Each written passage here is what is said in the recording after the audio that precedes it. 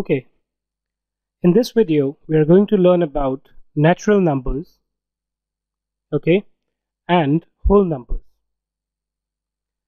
Now natural numbers, as the name itself suggests, are certain numbers which are coming naturally to us. These are also known as the counting numbers. Okay, so since childhood, whenever you were told to do the counting, what did you do? You said 1, 2, 3, 4, 5, 6, and so on.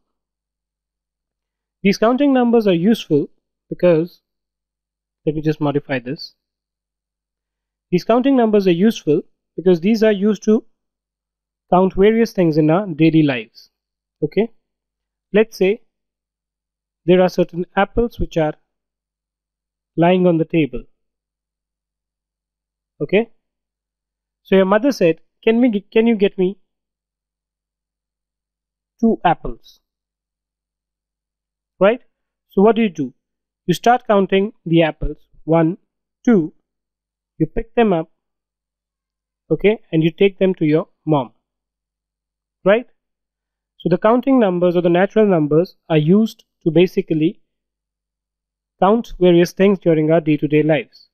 We all are fond of cricket, right? Or football, right? So in cricket you basically count how many runs have a particular batsman or a team scored, right? So you say 1, 2, 3, 4 and you keep on counting until you reach the total number. Similarly in football, let's say soccer, you count how many goals did a particular team do. 1, 2, 3, 4, right? So in all these cases what you are doing is you are counting, and the counting has to be done by using the counting number, also known as the natural number, right? Please note that the natural number are all positive. Okay, there is no natural number which is negative, right? And these are also included, as you called it, in the positive integers. You will learn about this probably in some later classes, okay, and also in some of our later videos, right? Now, so the natural numbers are basically the counting numbers. How about the whole numbers? So what do you mean by a whole number? If you add 0 to the set of natural numbers, or the counting numbers as I called them,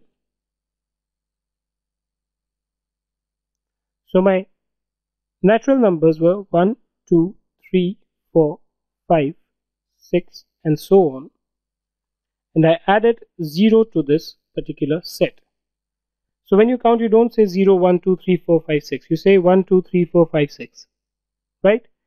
And if you add 0 to this particular counting number, then the entire set that you get are known as whole numbers.